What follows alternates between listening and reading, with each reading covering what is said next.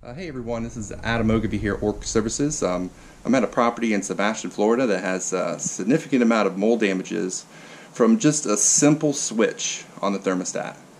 The switch I'm referring to is the fan switch. This property owner left the fan switch on run instead of auto for almost 3 months. I'm going to give you a tour of the amount of damages that simple mistake can cause your property. So if you're watching this video, check your thermostat, make sure the fan is set on auto, not run. And I'm going to throw my respirator on and we're going to take a real quick tour in here and show you the amount of damages. Okay, here we go.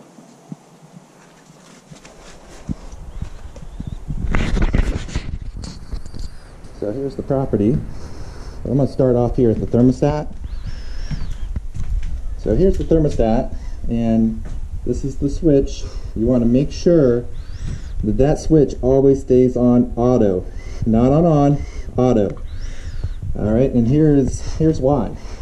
And I can go in more detail later about the story of it, but when you leave that thermostat fan on run, it creates a humid, rich environment that allows mold growth to grow on the surfaces of your building materials, especially your contents. So these are the recliners, and mold just grows on everything, okay, whenever you do this. This is 3 months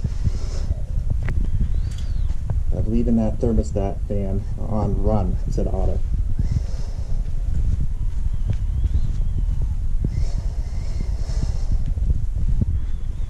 It grows on the fabrics first,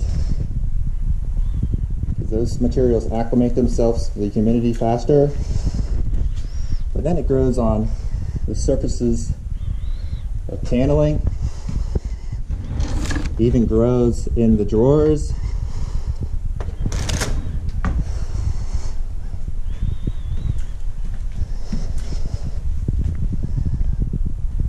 tabletops, chairs, doors, door casings, I mean all over the house. Look at this fan. You can see it's drooping from all the humidity.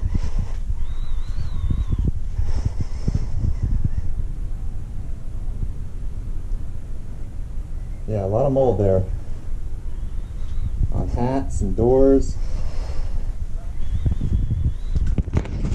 Alright everybody, that's Adam Ogilvy, Orc Services. Make sure you keep those thermostat fan settings to run. As the auto instead of run, to avoid these types of damages. So if you have this type of problem, you need an expert, give us a call here at Orc Services.